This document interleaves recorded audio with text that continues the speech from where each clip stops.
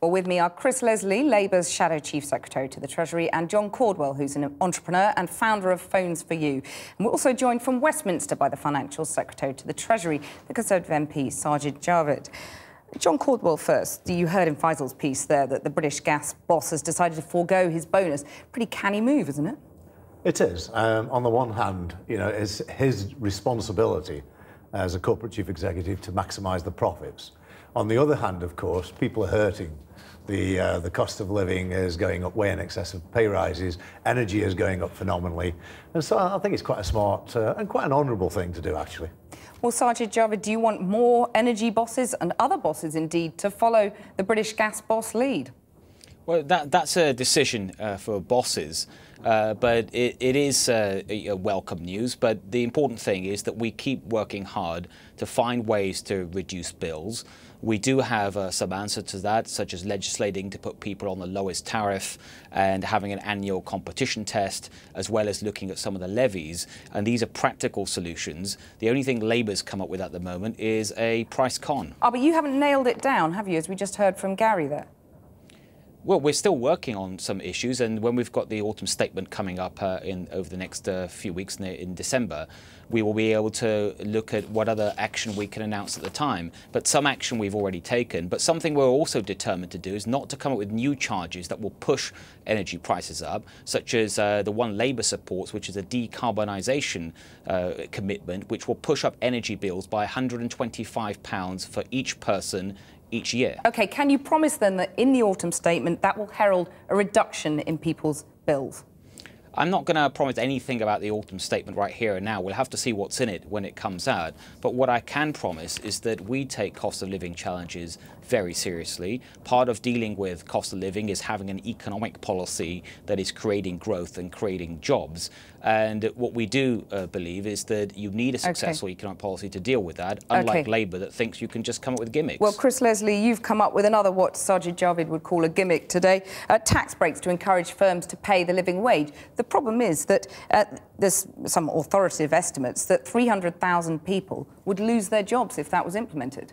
Well, I don't believe that would be the case. In fact, what we have to do is take action, not just the words, the lethargy that we've seen from the minister there, to deal with the low-pay emergency that we have in this country. I mean, it's not just the slowest... What about that 300... I mean, this is an authoritative estimate. The Resolution Foundation and the IPPR say that 300,000 people would lose their jobs. I think that if we can do more to help ensure that people get a fair day's pay for a fair day's work, that would be widely received. And in fact, at the CBI today, there's been quite a warm reception for the notion that we should give incentives to businesses to try and do better. For example, under our plan, what we want to do is allow some of those tax and national insurance benefits that might be saved by the Exchequer to be returned to businesses as an incentive to encourage them to pay more. That living wage really matters because a fifth of the country, a fifth of the working people don't get paid I just want to ask John Caudwell here.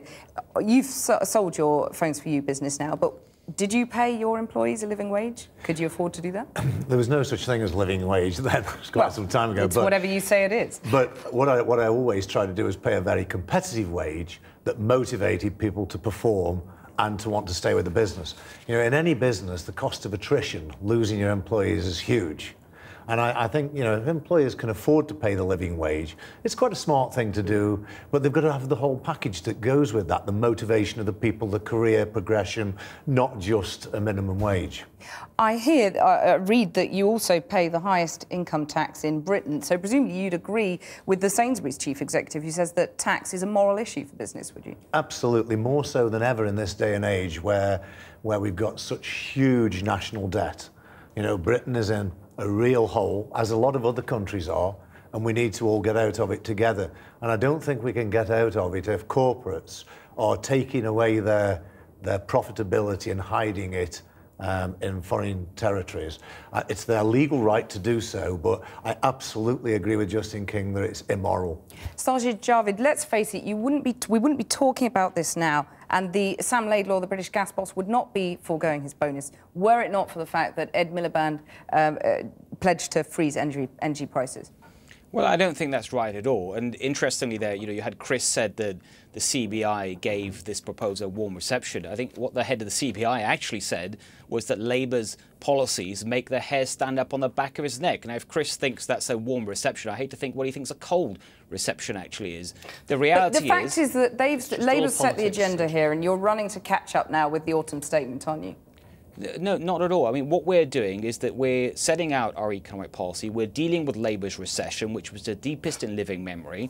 It's bringing about growth. There's a lot more to do, but the economy is creating jobs. And the best way for people to raise their income, raise their living standards, is also to make sure we have an economy that's growing jobs. He doesn't, look, Cathy, he doesn't understand that, I think, for the first generation for a long time, this link between a growing economy and family household finances has been severed, because for most people, life is getting a lot harder and they do not feel better off. And Sajid thinks that the cost of living crisis isn't part of the economic policy. It's vitally part of our economy. I can agree with part of that point, but the simple fact is that we massively overspent during Labour's time. To rescue the banks, though. Not to rescue the banks. Of course we had to buy votes. Labour bought votes with the national balance sheet and left a dreadful challenge for Tories. And I'm not here to preach politics at all.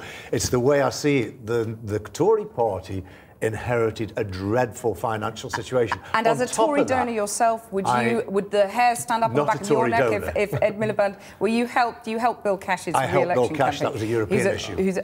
Okay, fair enough. But does the prospect of an Ed Miliband premiership make the hairs on the back of your neck stand up? Do you know, most politicians make the hairs on the back of my head stand up. If you show me a politician that really, truly believes in trying to make Britain right, rather than buying votes for the next election, we've got to try that'll be the politician that I support. We've got to try and I suspect tonight hasn't changed your views on that. Not at all. Sajid Javid, John Caudwell, Chris Leslie, thank you very much for joining me.